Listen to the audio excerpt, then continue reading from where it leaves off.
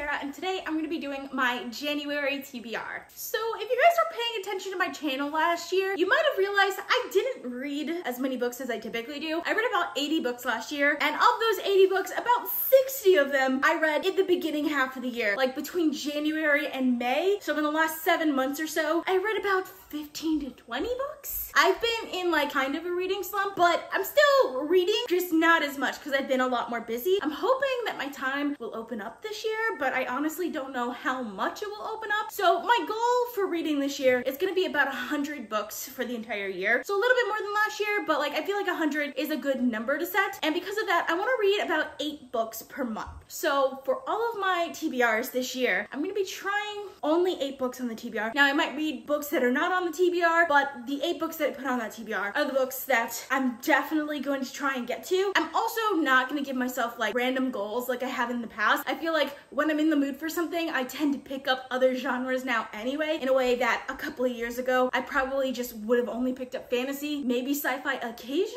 So I think I'm a little bit better at picking up just other genres and things like that, mostly because I've expanded the number of authors that I read and the authors that I follow. So because of that, I'm literally just gonna put the books that I want to read the most. So that is what this list is the 8 books that I want to read the most in January, and hopefully I can get to all of them. So of these 8 books, some of them I'm already technically currently reading, I've already started, and then some of these I haven't started yet, but I definitely want to get to them as soon as possible. So we're gonna start out my TBR with books that I'm currently reading. So the first book that I'm currently reading that I'm definitely gonna be getting back to in the month of January is The Dream Thieves by Maggie Stiefvater. So this is the second book in the Raven Boy. This is a YA fantasy contemporary series that's following a character named Blue, who lives in a family of, I think it's seers, but she does not have any sort of powers. She just magnifies other people's powers. She kind of becomes friends with these boys from the local school. That's why they're called the Raven Boys, because that's the mascot of the school, I believe. And they are looking for the Raven King, which when I explain it that way, it doesn't sound that interesting. Trust me, like when you read this, it's really easy to get into. I did start this and I got like about 50 pages into it, but then I lost the book. I found it, obviously, so I'll definitely be getting back to this. And because it's a paperback, I'll probably read this a little bit faster than some of the other series that I have. And maybe I'll even get to the other 2 books in the series, because I do have copies of those as well. So if I finish this pretty fast, I'll probably start those pretty soon as well. And I'm really excited for it because I got through the first book in like a day. Like it was really fast. So I'm really excited to get back to this series. So the next book that I'm definitely going to be getting back to in the month of January is A Shadow in the Ember by Jennifer L. Armentrout. So this is the prequel novel to the From Blood and Ash series, which the From Blood and Ash series last year like kind of took me by storm, and I ended up loving a lot more than I was expecting to, especially since considering it's a vampire romance novel series. It has a very high fantasy feel to it, and I think that's the reason why I ended up liking it so much. And this is the prequel novel. So in that series, there is an allusion to the First Maiden. So this one is following the First Maiden. So I'm already about halfway through this one, and while I'm enjoying it, it's a little bit disappointing to me just because it is so similar to From Blood and Ash, the first novel in that series. I'm hoping that it changes a little bit more towards the end, but I will definitely be getting to this, and hopefully I can finish it soon. And I'll definitely like post a review on this one, because I feel like this is one that I'm gonna have a lot of thoughts about, because it's just one of those types of novels that's kind of a guilty pleasure read for me that I really enjoy and I find highly entertaining, but I also have a lot of issues with. I definitely am excited to talk about that, and hopefully I can get to this one very soon. So of course, I've mentioned this several times on my channel now. I definitely have to talk about Jade Legacy by Fonda Lee. This is the 3rd book in the Greenbone saga. I am almost done with it, so I'm definitely gonna be finishing it probably in the first week of January, but it has to be on this list because it is definitely a book that I'm planning to read in the month of January. I am loving it so much. I can't wait to have more to talk about this book. It is one of the books that I've been anticipating for the longest while. I'm so glad I finally got to it. There's just so many twists and turns that I'm enjoying so much. There are a lot of character twists that I wasn't expecting, but I'm loving so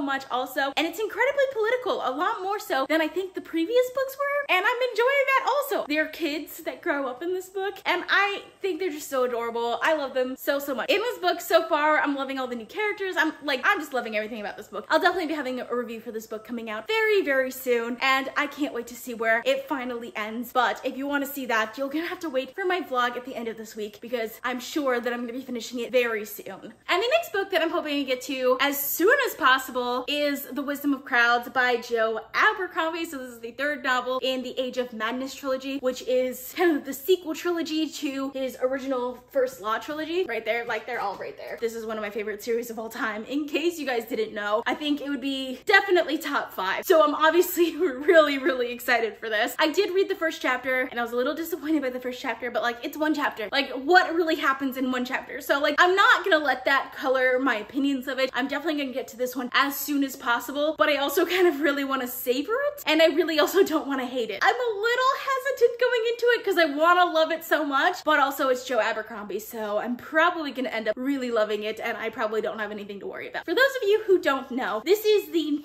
I want to say 9th novel in the series, in the overarching series, but it's the 3rd novel in this particular trilogy. So this trilogy is following the children of our main characters from the original series, and it's in kind of like an industrial era, just set in this same world. I love this world. I love these characters. I love more the characters from the original series, but their children are great too. Some of them more than others. I'm really excited to see where this is going because I did really enjoy the first 2 novels in this one, and I tend to like 3rd novels in trilogies the best. So I'm hoping that I'm gonna like this one the best as well, and hopefully I can get this review out to you guys very soon. If I don't get to it this week, then I'll definitely be getting to it next week because I'm really excited for this one. Now I'd like to move on to the books that I haven't started yet, but I definitely plan to get to in January, and I'm also really excited for. So the first book that I have to talk about is The Bone Shard Emperor by Andrea Stewart. So this book is the sequel to The Bone Shard Daughter, which was a high fantasy debut that I read last year, like on a whim, and enjoyed a lot. It was definitely a really great start to a series, and I'm really excited to see where the second one's going because I've heard a few people talking about it so far, and everyone seems to think that it's completely different than the first one, but like going in the right direction, and I'm so excited for that. In this series, it's actually following 4 main characters. I don't remember everything about it because it's been a while since I've read this series yet, so I might reread the first one in anticipation of the second, but I also kind of just want to read the second book because I remember the plot pretty well. It's only 4 characters. One of the main characters is like the daughter of the emperor, and they have this magic in which the people of the empire all donate bone shards to the emperor.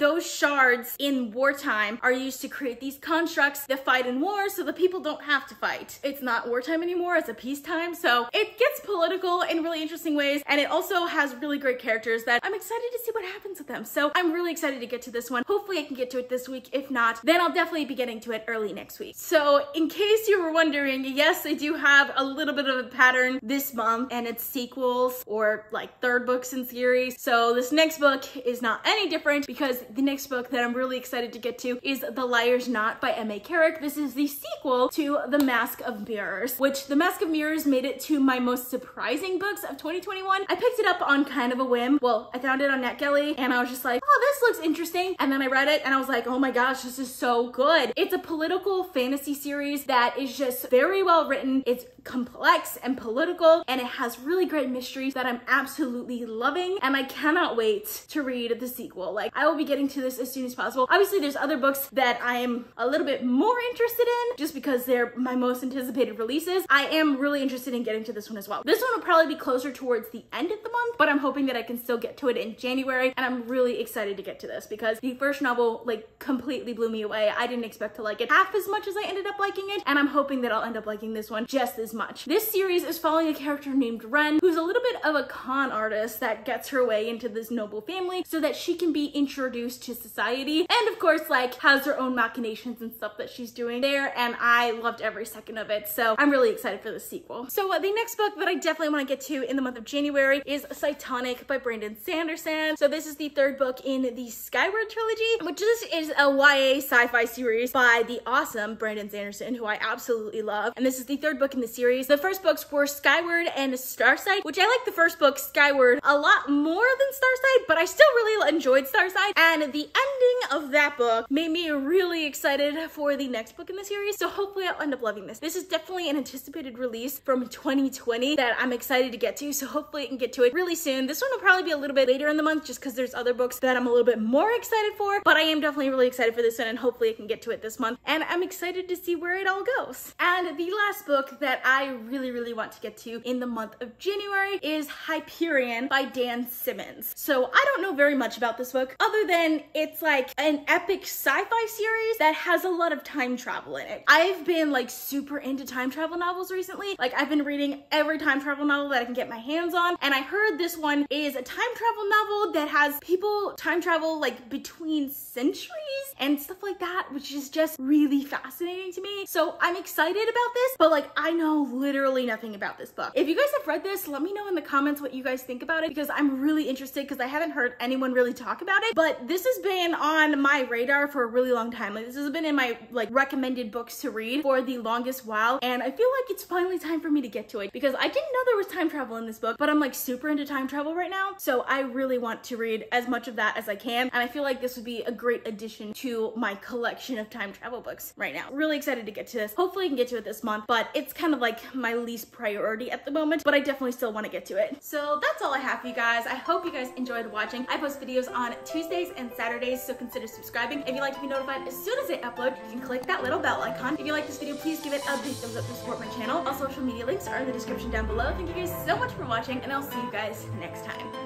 Bye!